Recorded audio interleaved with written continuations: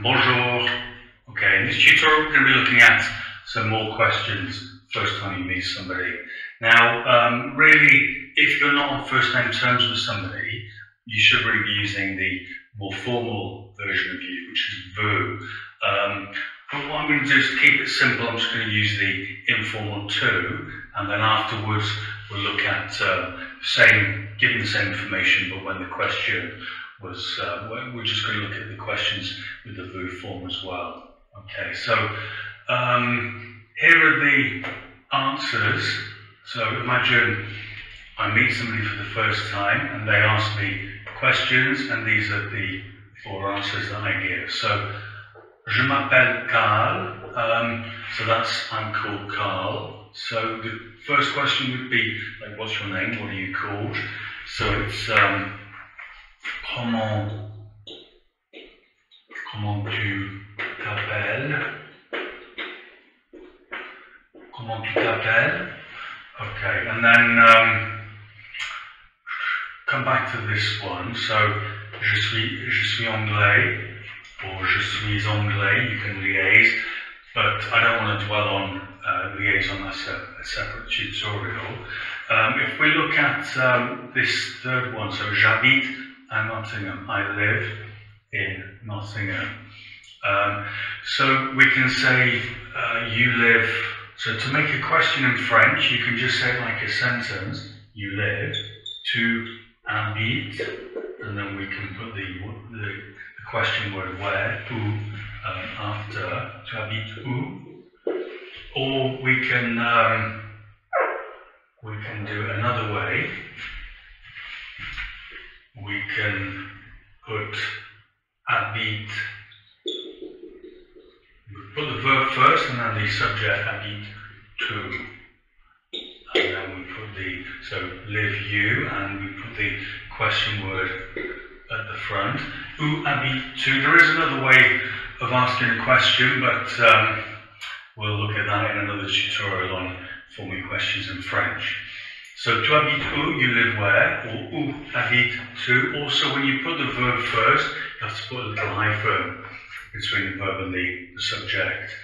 Now, which one should you use? I prefer to use, I think it's better to use this one. This is kind of more conversational. This is a bit rigid.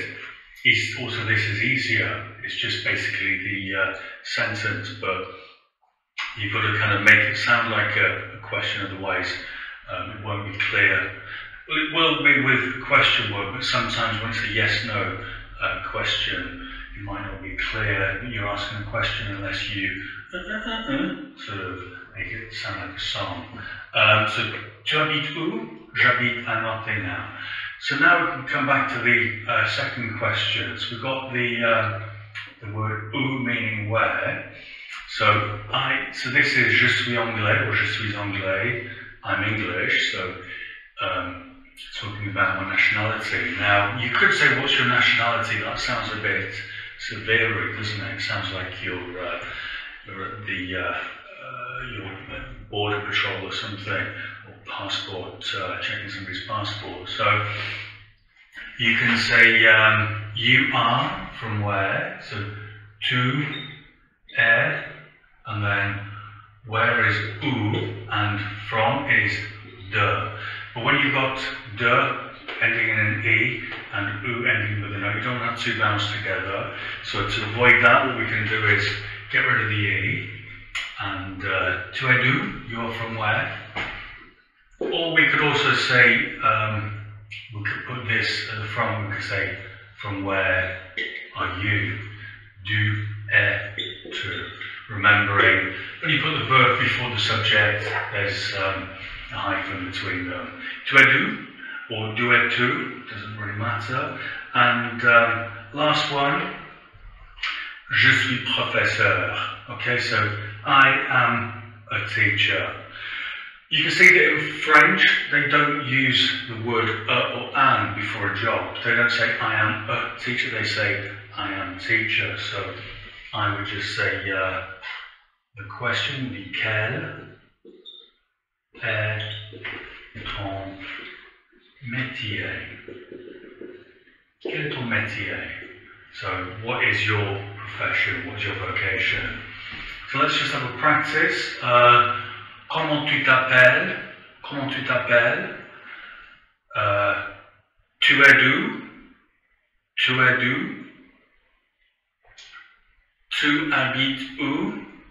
Tu habites où? And finally, quel est ton métier? Okay, so now we're going to go on to looking at what questions to ask somebody when you're using the more formal vous form of the verb. Okay, so now we can look at what I've done is remove some words, and we're going to replace. Basically, you've got the same structure. We're now going to do it for the vous form for asking questions. So, comment tu t'appelles? Then in the vous form becomes comment vous appelez-vous?